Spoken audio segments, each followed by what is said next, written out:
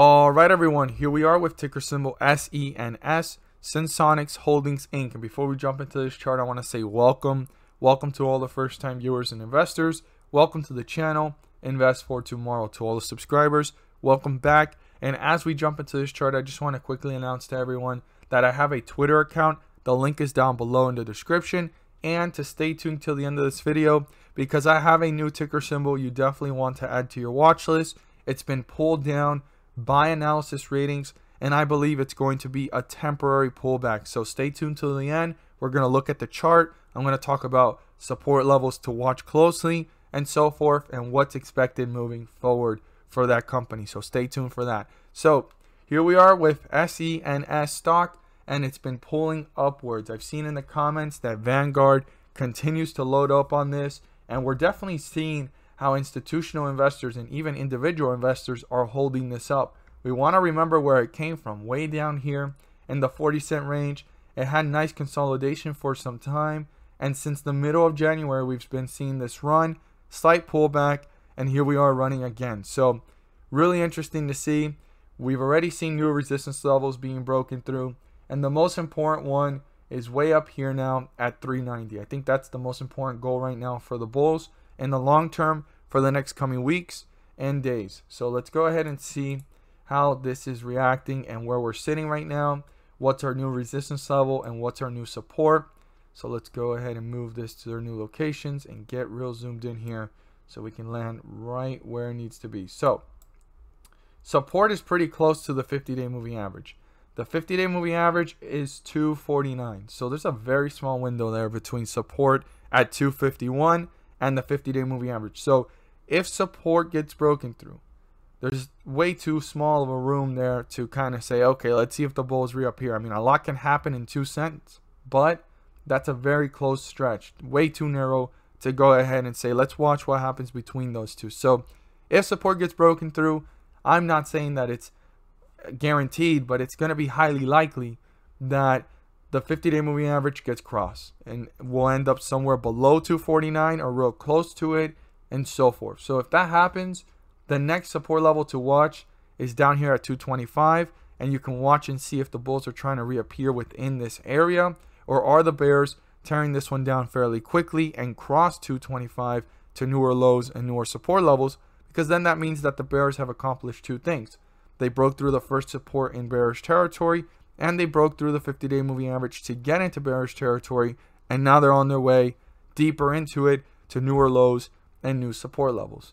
Now, that's very important to keep in mind and pay very, very close attention to on how the stock's reacting. And the next point is up here at our resistance, the highest point reached in the day, and that is right here. To just get it to the T here because it's jumping around.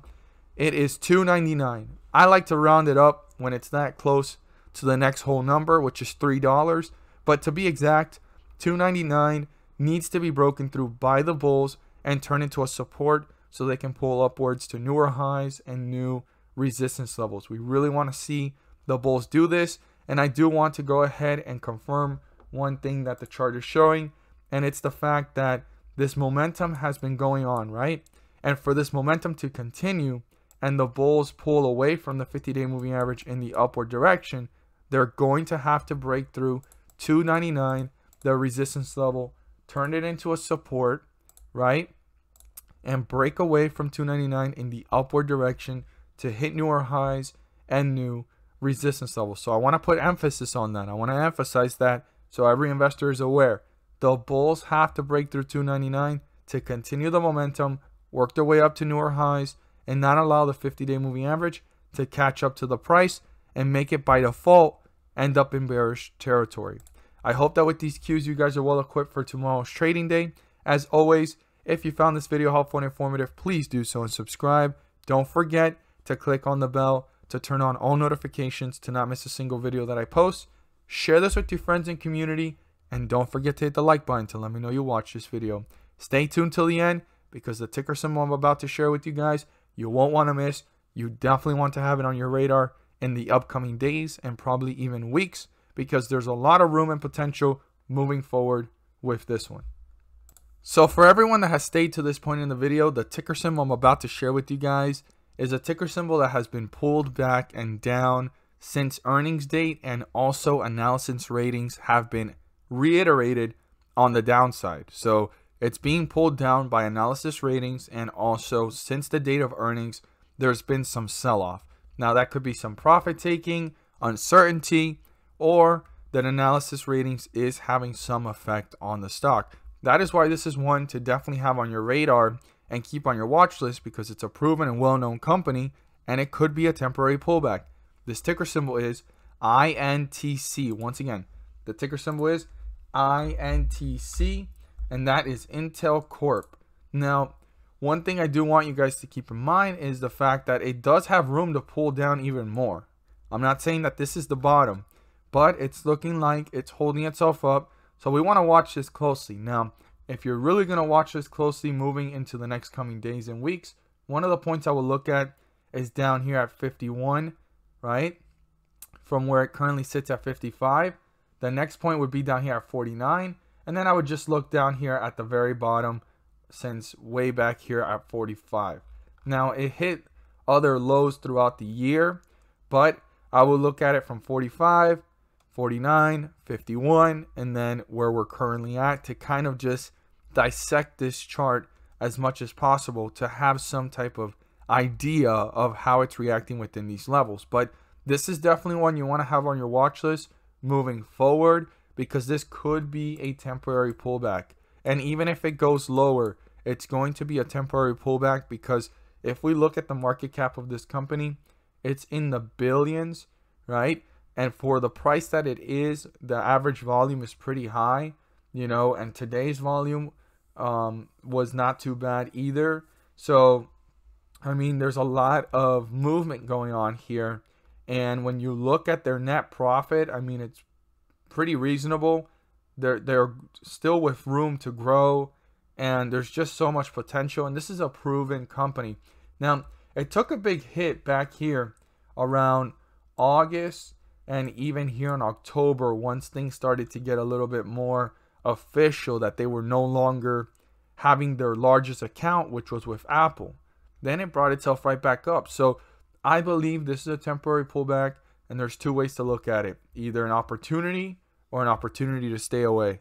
But usually these temporary pullbacks are opportunities. I'm not here to tell you guys to buy, sell, or hold any position on Intel Corp or INTC stock, but I am here to enlighten you guys on stocks that are looking like an opportunity due to temporary setbacks, either profit taking after earnings and uncertainty because of the analysis ratings. This could be the bottom here, but I'm not saying it is. It could actually continue to pull down. And then we have our other points to look at: $51, $49, and $45. If it breaks through all of those, but beyond 45, we could see newer lows. But I mean, like I said, that's when you have to reanalyze what's going on. So this is definitely one to keep in mind. And if it consolidates within this area, it could mean that there is no longer a newer low. That was as far as it was going to go. But I said it could mean that. That's why you need to watch this carefully. But at the end of the day, INTC is a well-known company, large market cap, and revenue is coming in every single quarter for this one. I mean, you could just see it. It's been growing every single year.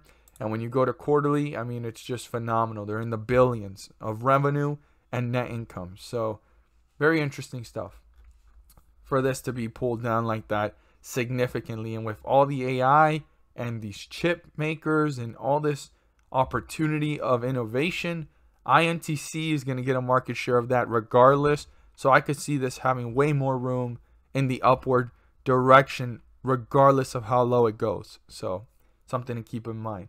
As always, thank you guys so much for watching, and let's make some money.